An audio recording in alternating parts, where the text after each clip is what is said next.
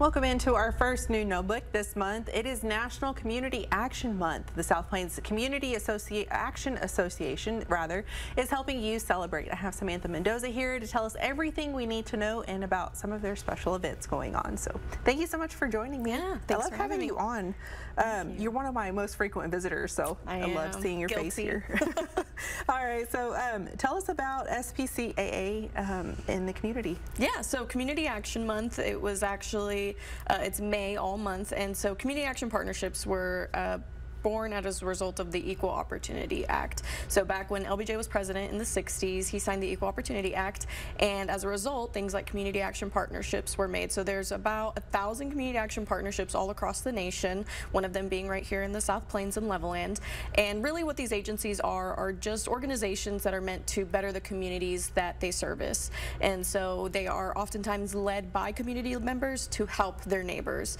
And so the goal and the vision is really to just uplift people out of conditions of things like poverty, make sure people have things like housing, anyway, and any service that we can provide to just improve the community is what we're trying to do. And so we have 6 big divisions all across SPCAA, and within those divisions we have tons of services and programs. More often than not, some of your listeners and watchers will probably qualify for one of them. What are some of those programs and services that you provide, and how much do they cost? Yeah, so most of our programs are free for the most part.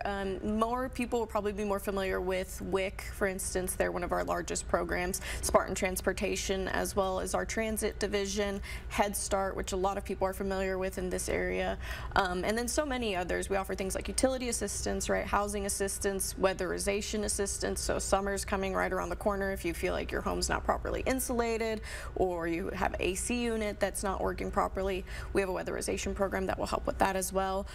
In addition, we also run the Hockley County Food Box operations. So, I mean, we do everything and anything that we can to just help the community. And if we don't have a specific program or service that we can provide to help you, we're going to lead you in the right direction with one of our partners. That's so amazing. Celebrating a big milestone this year, because you're talking about all the stuff was signed in the 1960s. Can you tell me about the milestone and kind of how you're celebrating that? Yeah, so we're doing lots of different things. We're actually being recognized this evening by the City of Levelland. They're signing a proclamation, you know, just kind of saying that it's Community Action Month in the town. In addition, we're also having the City of Morton sign a similar proclamation next Monday, as well as we're participating in the Cochran County Centennial Celebration. So that's going to be this Saturday in Morton. They're celebrating their 100-year foundation or anniversary of their founding of the Cochran County, and so we're going to be joining in on the fun there as well.